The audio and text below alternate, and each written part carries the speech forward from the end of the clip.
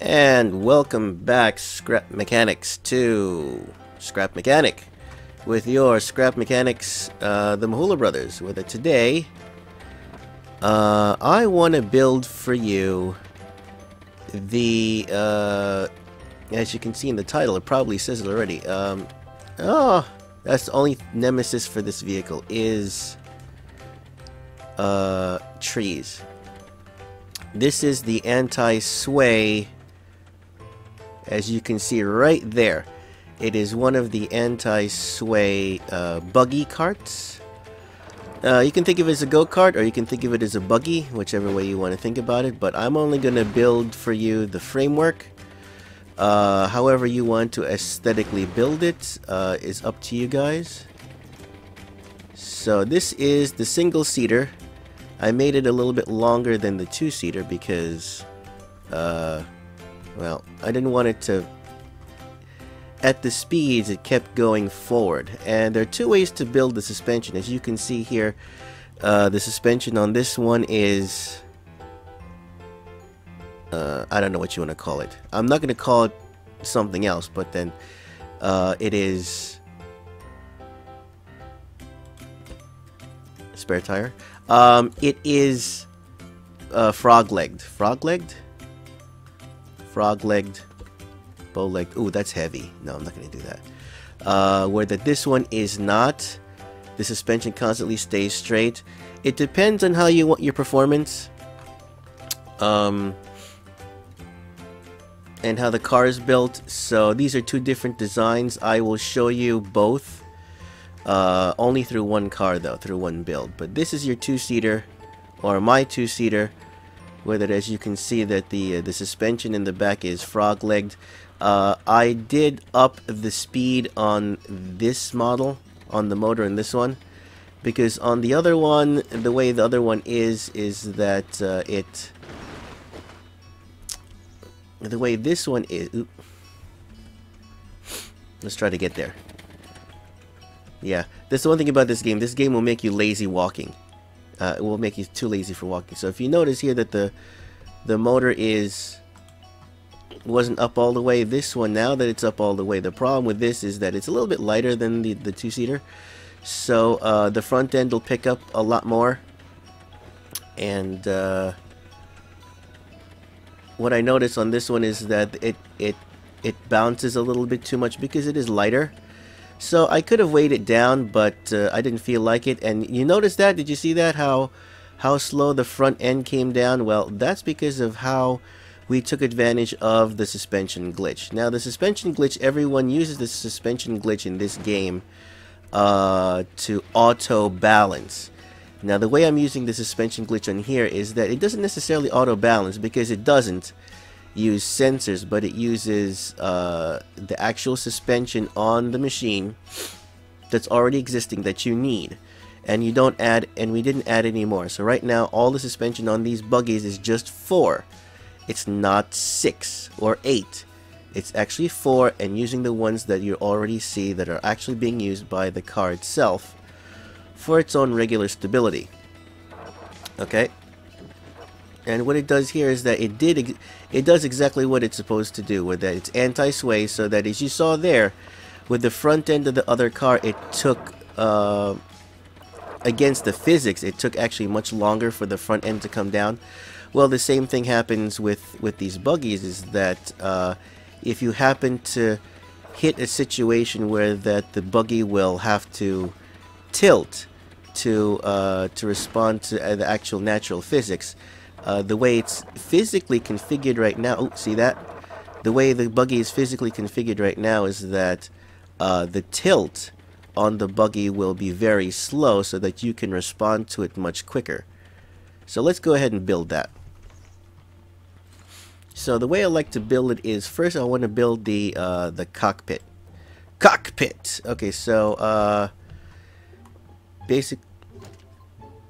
basically what we're gonna do here is build you, let's do a couple things first.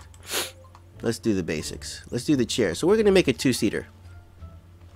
So the first thing is the driver's seat. Now, I'm not doing this any specific size yet, but I'll show you in a minute what's going to happen. Yeah, we're not going to make this super wide. But, oh, no, wrong chair. We want the passenger chair. Passenger chair. Passenger chair has to be the passenger, so it gets a lot of legroom. And then, there you go. Now, with the way you see this, is that the framework itself can stay this thin. You can trim it down or make it wider, but to show the principle of the buggy, I will make it just as wide as you can see here. Now,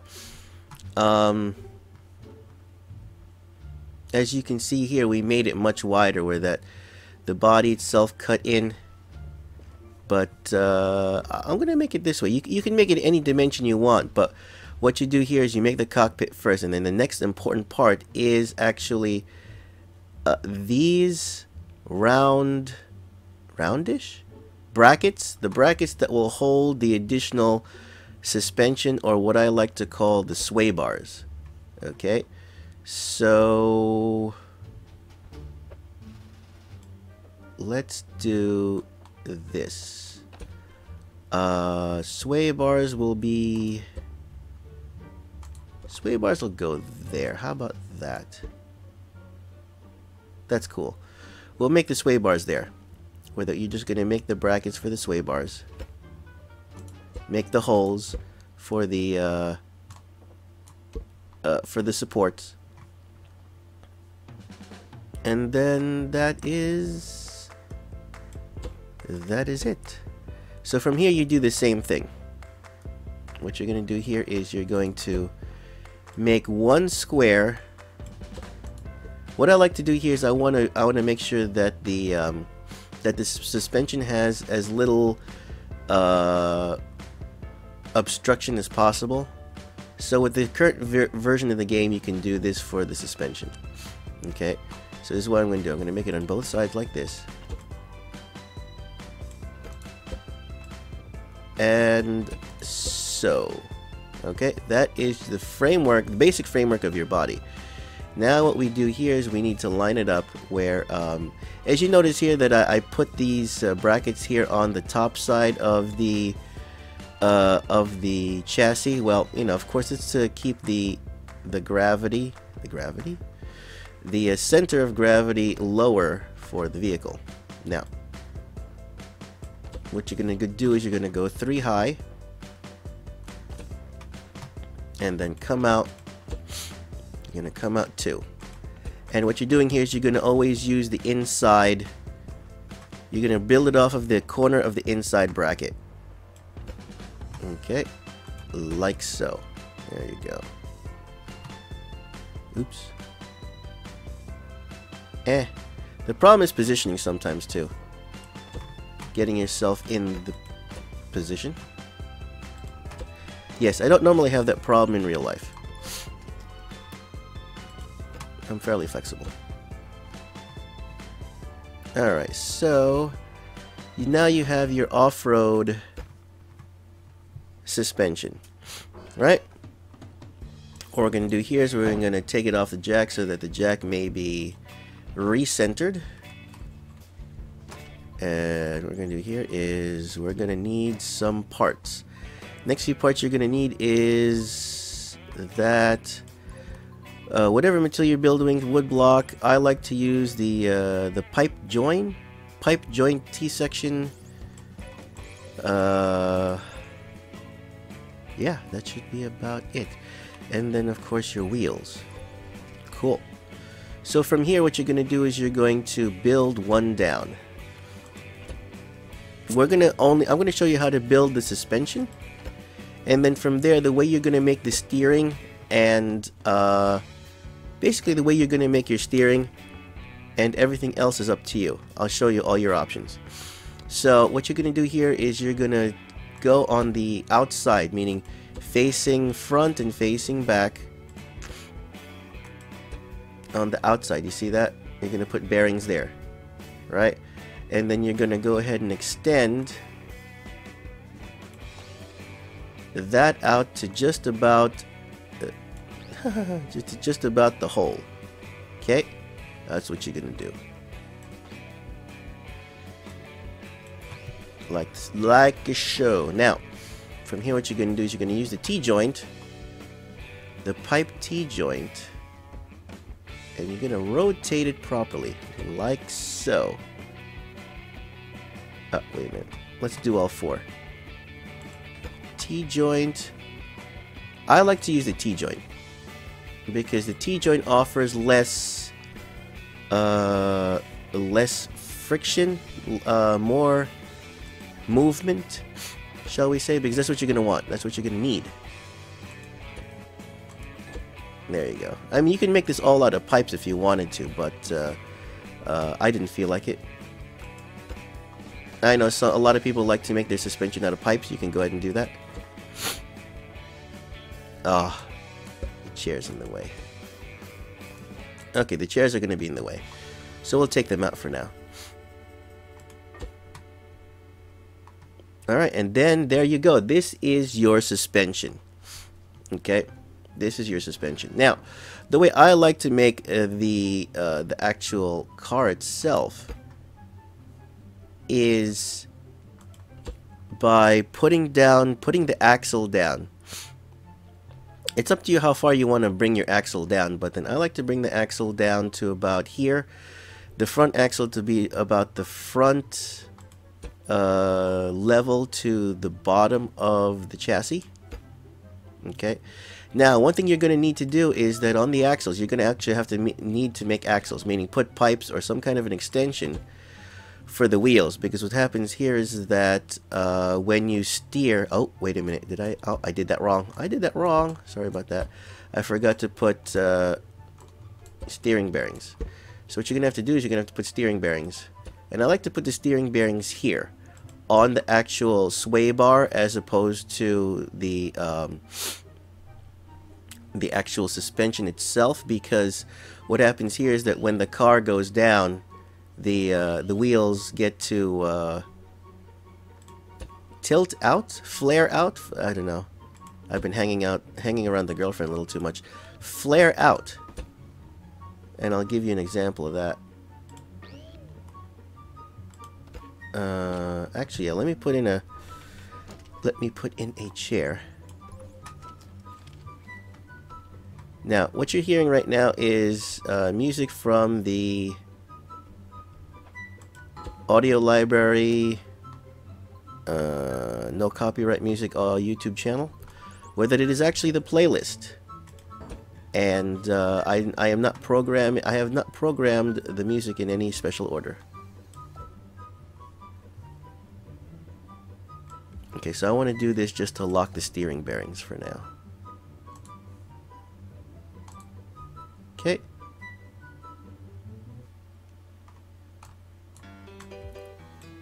Let me do this. See that? Now that the car is down, the wheels get to tilt out like that because the axles are connected to the sway bars. So that's what you got. I like that. I kind of like that. I like the look. At the same time, it doesn't really help.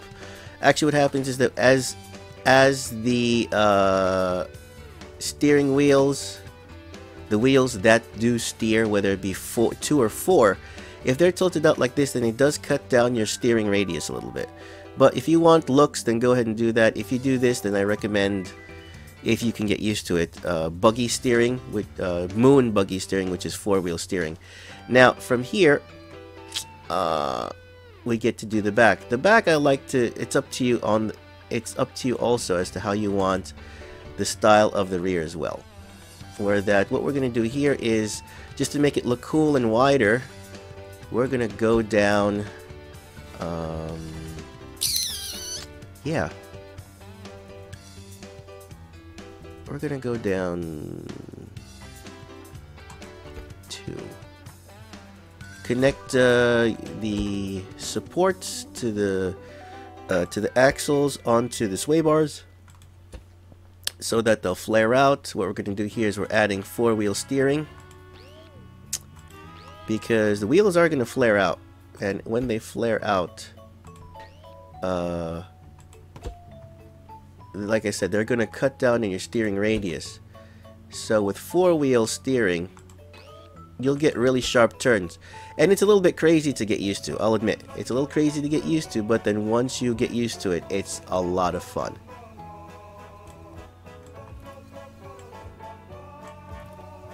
La la la la la la la. Okay, cool. And we are done. All you have to do now is set your speed. Just make sure that you're what happened? I thought I connected it. I didn't connect it to the chair? No, I didn't. Haha. So now what you're gonna do, all you have to do now is name the buggy. There you go. It depends on how long you want to make it. If you want to make it longer, you can go ahead and make it longer. Doesn't matter to me. For me, yeah, you're gonna probably need to make it longer depending on how heavy you're gonna make it, because as you can see here, with the speed I had it on, the front end started to pick up. Now that's the one thing about this this suspension glitch. With the sway bar suspension that I made, it keeps the suspension from flexing in certain ways. So with it not flexing in certain ways, it all the tilt forward, backwards, left and right on the vehicle is actually slowed down, because the suspension doesn't get to flex in any other directions except for inwards, which keeps the buggy in the stable form, stable position. So this is it. This is the suspension, the sway bar suspension buggy, one of them. With it on this game save that I'm gonna have for download for you on the website, is you have your single seater and your two different two-seaters. Where this two-seater is a little bit thinner than the one I made, and the one I made is the very wide buggy. So it depends on how you want to mix it up and you know, configure everything, but they're all cool. I think they're all cool. Go ahead and have your own race with these buggies. I would say start off trying to learn how to drive these buggies, especially if you use four-wheel steering. Learn it on a slow speed first.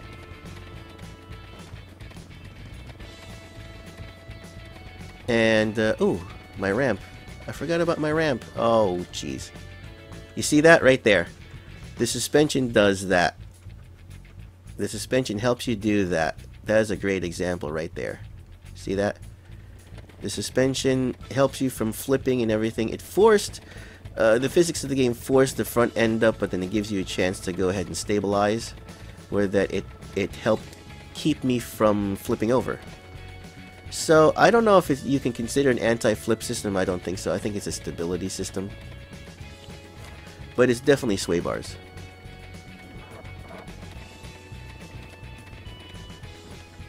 Oh, so yeah. This is the wider version, so I'm still trying to get used to it with it. Which buggy was it that was the fastest? I think this is the fastest one. This is my first one. This is the first model, and they modified it how many different times. So it depends on which dimensions you like and what speeds you like. Go ahead and download this. Let me know. All I gotta do right now is thank you guys for spending time with me. Hopefully you liked it. Let me know. Go ahead and hit the like button if you did. Go ahead and hit the dislike button if you didn't. If you liked it, let me know. If you didn't like it, please go ahead. You know, you can go ahead and hit the dislike button at the same time. Let me know why you didn't like it. I am always open. Mahula Brothers are always open to creative, constructive criticism. We are always open to constructive criticism. So go ahead and do that. I thank you guys for spending time with me. I thank you for your love and support. We ask for your continued love and support by liking, favoriting, sharing, giving us those clicks, subscribing if you haven't subscribed yet. If you're a returning subscriber, thank you. If you do decide to subscribe when you haven't yet, then thank you. We thank you for that. So, when I say share, yes, go ahead and share. Tell your folks, tell your friends, tell your non-friends, tell your frenemies, tell a complete stranger about the fun times you've had watching the Mahula Brothers and their fun times in recordings in video games. And as always, we ask that the powers that be keep you safe. Stay frosty, keep thirsty, stay frosty out there, and be safe in the real world. Don't take any risks that we take for you in the virtual world so that you and your wallet doesn't have to. Thanks a lot, everybody.